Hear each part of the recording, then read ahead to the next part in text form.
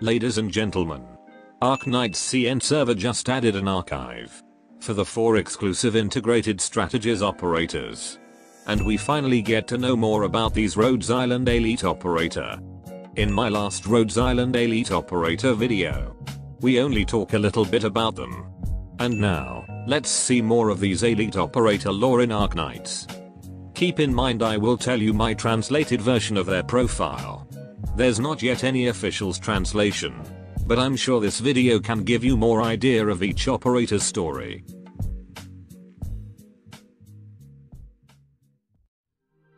Starting with the one who haven't appeared in any story or side story. Elite Caster Operator Pith. いつもの通り、勝利はあなたのものです。 Pith is a Victorian from a military background. She is a Liberi from Victoria, and her ancestors were Gallic officers for generations. Pith was able to enter the military academy despite her Gallic background, thanks to the support of her family. And under the influence of her family, she was once a staunch Gaul restorationist. In the military, it is said that she once fought side by side with Sarkaz mercenary and sympathized them for losing their homeland. Just like how Gaul was destroyed and now becomes today's Victoria. And one day, she unexpectedly contracted oropathy in a mission and was eventually expelled from Victoria's military.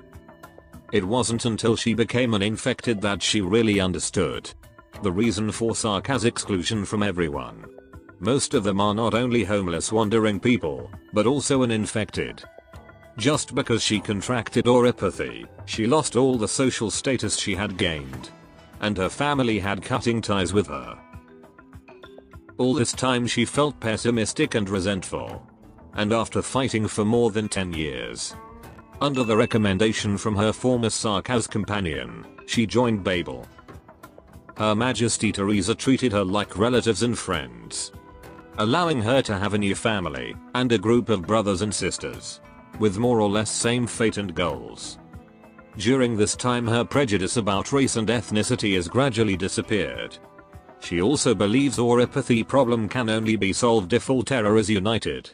Therefore, even after Babel falls, she did not leave, and becoming one of its first successor member, Rhodes Island Pharmaceutical, struggling to realize its somewhat unrealistic ideals.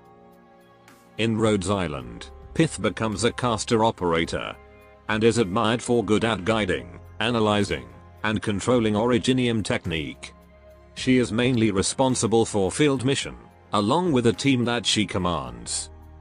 And Pith also shoulders the important task of searching and cultivating new generation of Rhode Island member, and was proven to be a very excellent mentor. The interesting thing about Pith and her originium arts is that she never uses a specific originium arts technique. Through talent and learning, she has mastered almost all caster operators' originium arts casting form, and can freely combine what originium arts to use by prejudging the battlefield. Also she will guide other operators' originium arts to make them more lethal. Being an excellent caster, her voice is also important when Rhodes Island was deciding whether Osmontis should stay in the landship or not. Along with Logos, she was against Osmontis staying in the landship, but eventually recognized the kid as a unique caster and an elite operator. Next up is Stormeye, an elite sniper operator of Rhodes Island. 承知しました。隊員各位、戦場の状況報告を怠るな。Operator Stormeye came from an ordinary family in Kazdel, who possessed a unique perception like originium arts. When the civil war broke out, he was unable to understand the differences between the warring parties, and felt disappointed by the futile war that is happening in his country.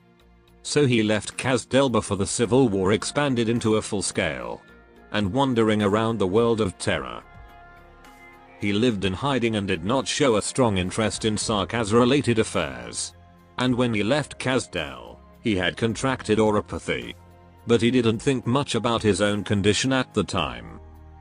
Despite that, he defended the rights of the infected people by using force, and gradually led a small organization with considerable combat capabilities. Before the end of the Civil War, Babel had noticed Stormeye activity due to their concern for any Sarkaz forces scattered all over Terra. And shortly after the establishment of Rhodes Island, some operators confronted the armed team led by Stormeye when they are intervening in a district conflict related to the infected. The operators managed to talk this out, and eventually Stormeye joined Rhodes Island. After working for a long time, and both he and Rhodes Island trusting each other, Stormeye became an elite sniper operator of Rhodes Island. He is proficient at combat and perception like Originium arts, and is mainly responsible for aid operations and emergency support, independently leading a team to carry out various field combat missions, and is willing to go to the most difficult and dangerous battlefields. Many Sarkaz people are impressed of his Originium arts, and much of his outstanding combat prowess comes from his obsession with combat, as well as his dedicated study of various combat techniques. His perception Originium arts have also become an excellent aid to his combat style using a long-range weapon. Among other elite operators, he spoke less about Rhodes Island's overall plan, though he appeared more often at the meetings related to Rhodes Island operation. Although he doesn't like to talk about his ideals and beliefs, but for him, Rhodes Island felt like the best answer he was looking for. A companion who truly believes that the infected should survive just like everyone else. In the game event story, Stormeye first appeared in R6 collaboration event, where he led a support team to help Ranger and his team. He also once unintentionally brought Manticore to Rhodes Island, where the wounded girl was hiding in his transport vehicle, and because of her injury, Stormeye decided to take her to the land ship. Moving on to Sharp, an elite guard operator in Rhodes Island. Doctor, やはりあなたの命令は安心して従えるな。Sharp is from Colombia, which both of his parents were mercenaries. He received combat training since he was a child, and followed his parents to Sargon as a mercenaries. In his mercenary time, he worked under several different Padisa of Sargon, and learned the swordsmanship of Sargon royal court. He also contracted oripathy in his mercenary days. However, after many years he finally left Sargon, and joined Rhodes Island in its early days. Sharp is humble when talking about his past work, saying that his work as a mercenary is nothing extraordinary. But his 20 years of combat experience won't lie. He has experienced hundreds of battles, large and small, different kind of warrior, and has a one-man army combat capability that few people in the entire Rhodes Island can match with. At the beginning, before becoming an elite operator, Sharp was skeptical with Rhodes Island goals and avoiding contact with other operators, but still do his mission perfectly without hesitation, and wouldn't do any unnecessary things. After some time, he and Rhodes Island begin to trust each other more, and he gradually showed his true fighting ability in some missions. Later, Kelsey invited him to become an elite operator. Sharp said he realized that Rhodes Island is a company where work can be truly rewarded, and accepted the offer. The so-called reward for him is not just big salary, but a certain belief, which he had been hoped for a long time. And Rhodes Island proved to him with his actions that no matter how difficult it is to achieve the goal, we are moving forward step by step. Then, after officially becoming an elite operator, he is mainly responsible for the training of other guard operator and high-risk missions. He also no longer suppresses his character. He will solemnly ask medical operators for some medical knowledge, saying some cold jokes in the middle of the mission, and bonding with other elite operators, typically Stormeye, who he sometimes accompany in the training room until dark. And to this day, Sharp still uses the word job to describe his mission, which something that has become a joke in a conversation about him. In Break the Ice event story, he single-handedly beat many of Silver Ash's men, and even dueled with a 3-time winner of Kazim Yesh Major, the Black Knight. There's no exact winner, but after that fight, Sharp injured his arm, and must take a paid leave to recover his injury. Last one on the list is Touch, an elite medic operator from Rhodes Island. いつでもどうぞ。式の細部に至るまで、特に申し立てはありません。She is a Lithuanian from a family of traditional caster, who was born with a rare originium arts that restores matter to its original state. With this talent, Touch became a botanist when she was young.